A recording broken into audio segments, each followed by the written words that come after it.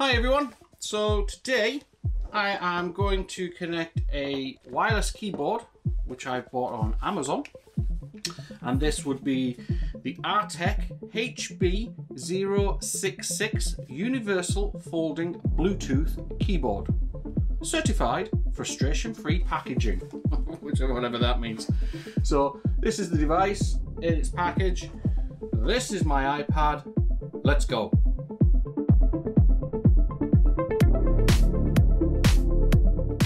Okay then, let's look at this frustration-free packaging. What a frustration-free packaging. So let's get this unboxed, nice and opening. Okay, that looks nice. We have obviously the standard feedback sheet. Destruction manuals in English.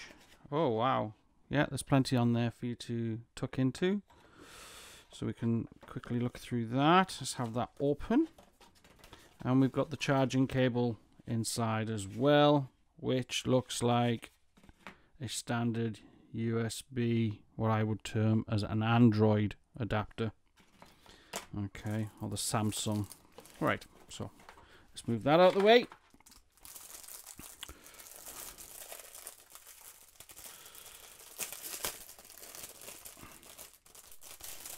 Move that out of the way. Okay. First feel, it feels like anodized aluminium. Yeah. It has a plastic, it feels like plastic bracket. And we open it out and it's ready to go. Okay, so it had a power icon on there, power light. So what we have is the USB adapter in there, and we'll have a look around. Is there anything else of note? No. Okay, so it's flat. Can it be pitched? No. All right. So I think the next thing to do then is get it queued up. So it's got some instructions. The keyboard is able to connect and pair to 3 devices at the same time. You can pair the keyboard to the device by long pressing both the function key and the Bluetooth key at the same time. So function key is on the bottom row here, and then we've got the Bluetooth key here, and then depending on which device you're connecting to, those are the 3 it will try and pair with. So I'm going to connect it to my iPad Pro 12.9 today, and we're going to crack on with that. Operating distance is up to 10 meters. Bluetooth version is 5.1. Let me see. Anything else that needs? Standby time is 200 days. Charge time is 2 hours. It's a lithium battery, 500 milliamps. Uninterrupted working time of 90 hours. Okay. Keying life 3 million strokes. If only I could get that far. Operating temperatures -10 to +55 centigrade, I presume. Okay. So what else is there? One is here, which is, let me see, let's have a look at this. Number 1, that's our Bluetooth keys here. Number 2 indicator is, let me see on here, power on, off, which that was what we saw when we first seen. Battery meter indicator for press function F8. Function F8. Suppose we need to work out how to turn it on first. Okay. Let's power on and off indicator. Unfold the keyboard to power on. Light up greens for about 4 seconds. Oh, okay. So if we just fold it, that's it. It's powered off. Unfold it. Power on. Green indicator light, as we can see. And it goes off after 4 seconds. So battery meter indicator, press FN and the function key and F8. The left indicator will blink to show the power meter. Let me see. Function F8. Or maybe it'll be displayed on the iPad. So let's start the pairing process for that right now. So we're going to go into settings. We're going to switch on our Bluetooth. And we're going to do some discovering of devices. So let's press F1, the function and F1. So this is indicating. So the keyboard has come up, Bluetooth 5.1 keyboard. Click on that. It's doing its thing. Connected. Well, that was quite simple. Okay. Let's bring up a notepad. Let's put some text. So we have a new note, just to test it out. The quick brown. Oh, let's get my fingers in the keys here. Let's try that again. Let me see, home keys. Quick brown fox jumps over the lazy dog.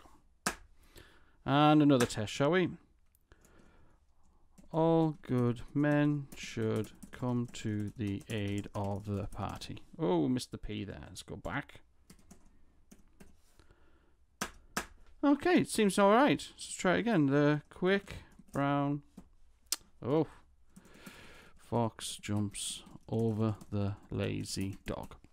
Now that term, that sentence there, actually uses every key in the alphabet. Brown fox jumps over the lazy dog. And one more for good luck. The quick brown fox jumps over the lazy dog. So as you can tell, I can touch type. All right. Yeah, it sort of bends a little bit to the sides. It sort of has that feel where it's sort of spreading down a little bit. You can see here that in the frame it sort of has the hinges in the middle and these sort of push down a little bit. Now it's not too bad, to be honest, because your hands do tend to fold out that way anyway. All right, it's a natural thing to do. Let's try that again. Oh, let's see what other functions we can control. Can we turn the volume up? No, let's come out of that. Maybe it's a function key. Yep, we have audio at the top there, coming up and down, so we can control the audio. We can mute. Yes, we've done that. These are using the function keys at the top. So can we search? Yeah, we've got a search key. We've got a battery indicator light. All right, so it's flashing, so I don't know what that means. What does it mean? Indicator will blink to show the battery power. It just did. All right. We can print screen, so it's just took a screenshot. I take it we can play music if we had any music set up. We can play, pause, forward, rewind. We can adjust the brightness. Brilliant. Don't know what. Oh, there we go. We can close it out as well. So it's taking you back to your home screen. We'll go back to notes. We'll just delete those. So yeah, this is pretty good actually. Do we have a print screen? Function F7. Oh no, that's good. So we have a print screen there, so we could print if we wanted to. Okay, let's delete that screenshot. So yeah, I like it. What else can we do? Function keyboard. Oh, we can go full screen with our options there. Or we can, yeah. I like it. I like it a lot.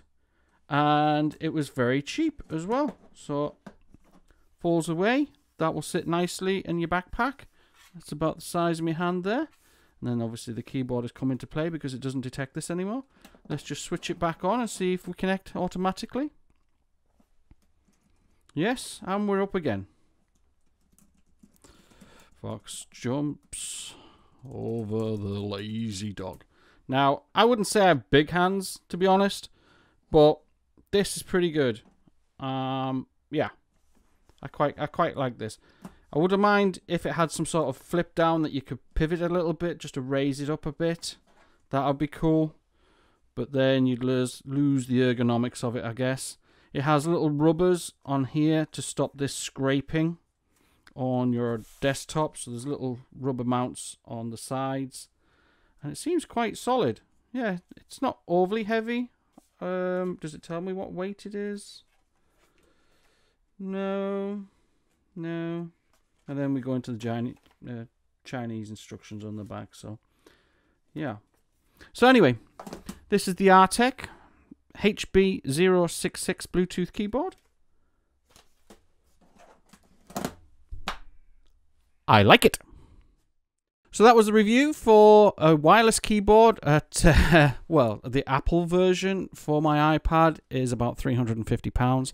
This thing is about £30, so it's a no-brainer. I already had a backing thing, so as you can see, the iPad was sitting quite well up anyway.